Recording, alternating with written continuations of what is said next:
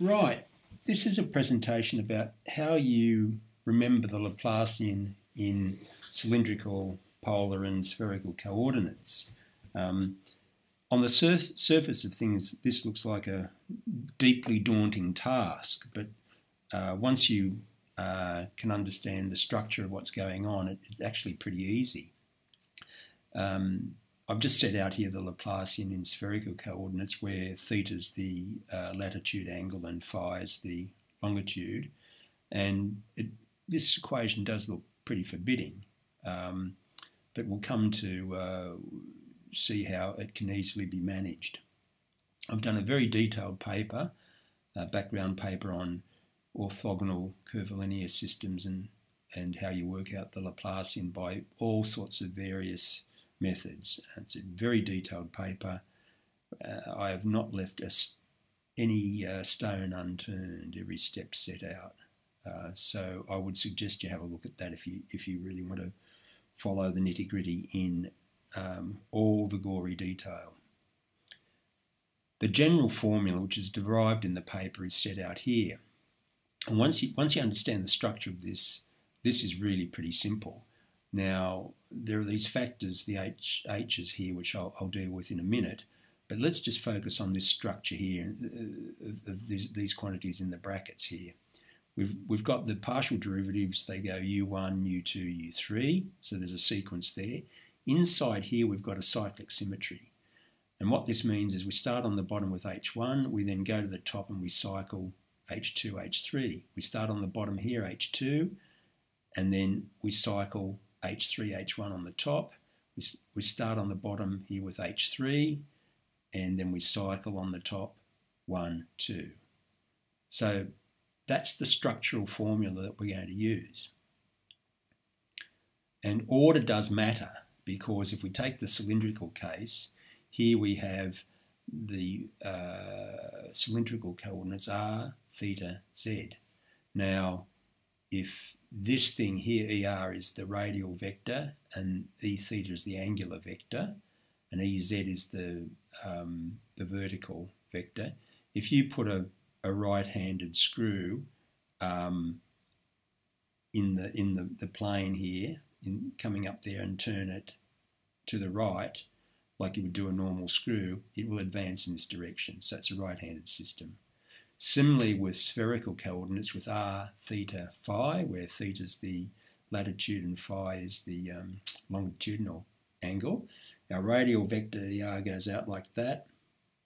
Our latitude vector is in that direction, and our longitudinal vector is in this direction. So similarly, if we put a screw going in here and turn it to the right, it will go r, theta, and then advance in the phi direction.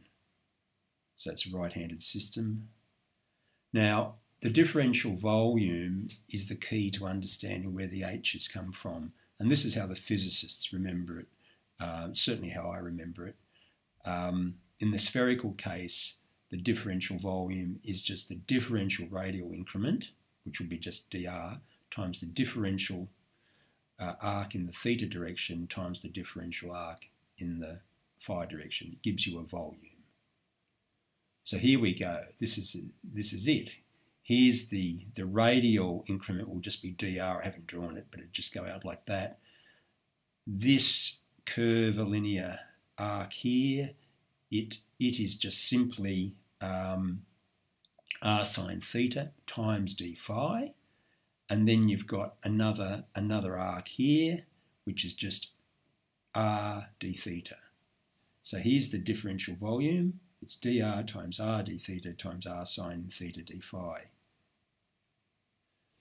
And so we can just simply read off h1, h2, h3, bearing in mind that ordering. That's why the ordering is important. It's 1, r, and r sine theta in that order. We then plug them in to the general formula, and we get that, and that's the answer. And you can there are equivalent forms by mucking around with that, and this here, but I'm just keeping it straightforward.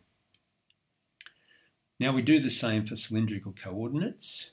Our differential volume is just our dr out here. We've got the height here, which is dz, and you've got this arc here, which is r d phi.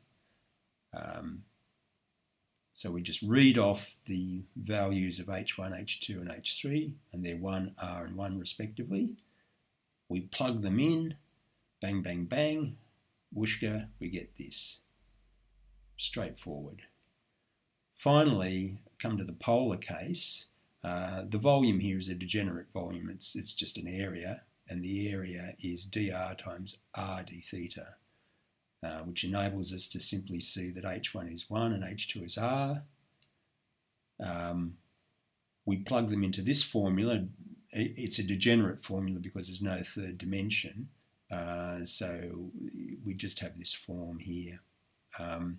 We plug the values in, and that's what we get. So that's how you remember it, and the critical thing to remember clearly is the general formula and the idea that you've got to work out the differential volume. And even if you, for instance, exchange, some people use phi for theta and, you know, interchange them. It doesn't matter. As long as you've got the consistent ordering, you will get the right answer. Anyway, I hope that is useful.